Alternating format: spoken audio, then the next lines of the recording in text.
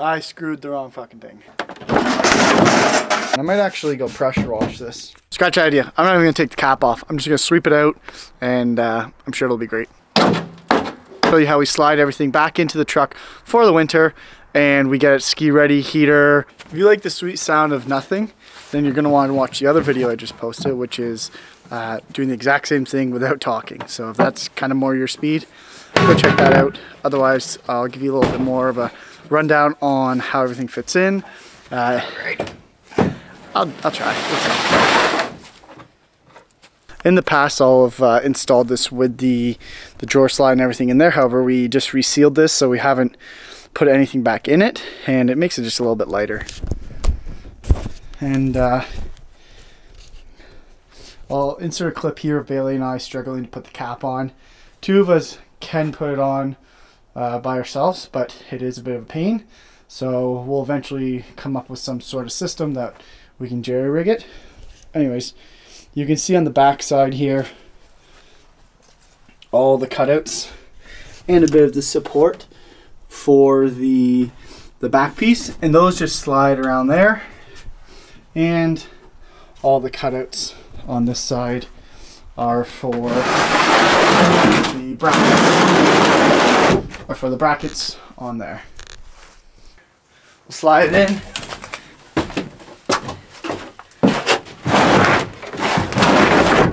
And assuming we put these in the right spots, there's no problem. Ow.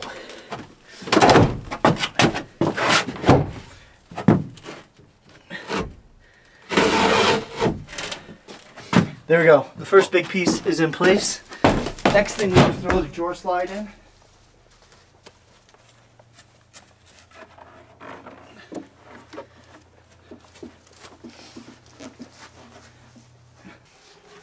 And so the next thing we'll slide in is this floor. At the top right there, you'll see that is just a little bracket to help hold the right side in place. Typically we used to put batteries up at the front, but we may change that up this year. So we'll slide that in.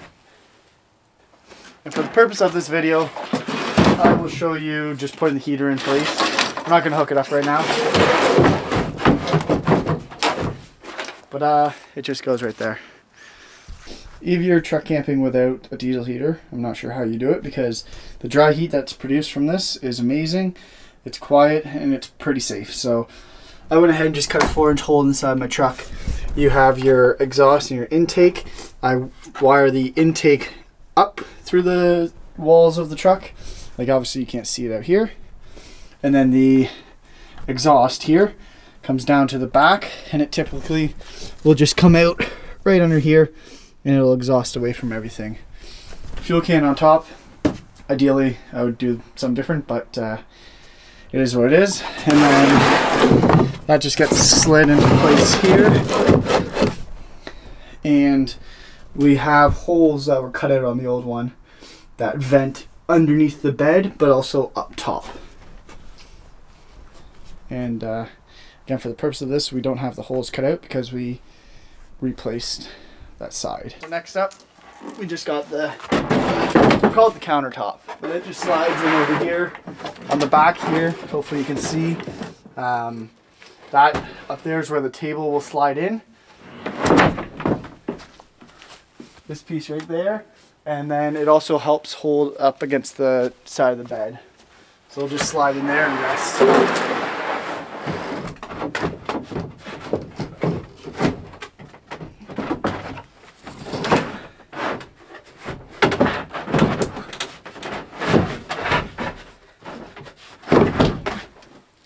Bada boom, bada bing, just like that.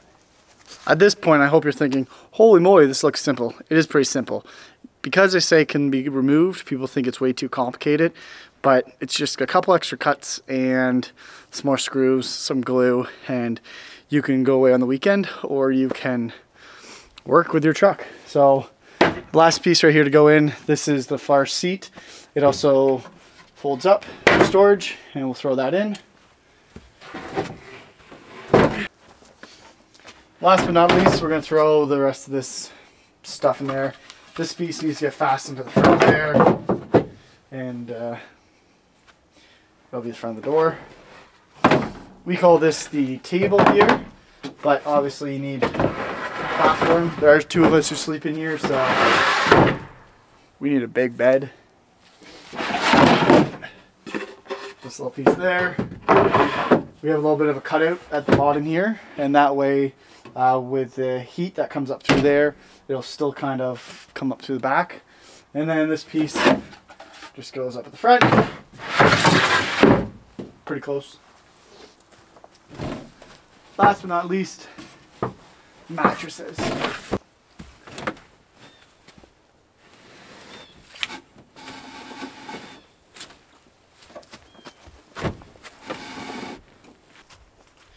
And just like that, we are in camping mode. Just remember, next time you see this, that will be attached and the heater will be hooked up. But we will sleep just like that.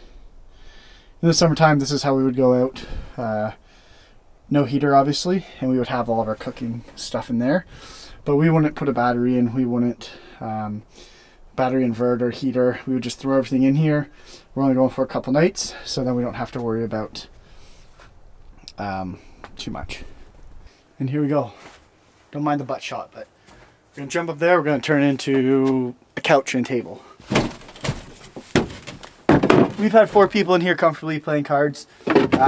Use this as another seat.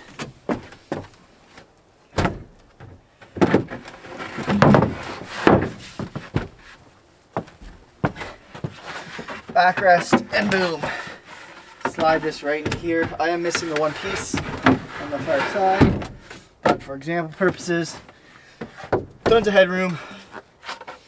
And if you want to have guests, you would just throw this down there. If you want to be really comfortable, they can sit on that, or you can use this as a backrest. I don't really care what you do. Anyways, yeah. When it's negative 27 degrees Celsius, which is, I don't know, 10 degrees Fahrenheit, yeah, you'll eat in here, and if you want, you can cook in here as well, if you haven't yet. Easy peasy. And then bedtime, you just friggin' do it the opposite way.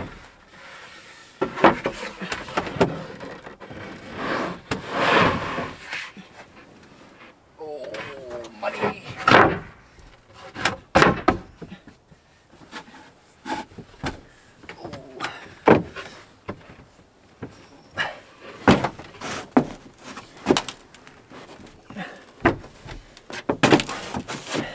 Boom. Camping ready. And of course, we'll show you how this slides out. Alright. I'm gonna fix it just for you guys. Hopefully.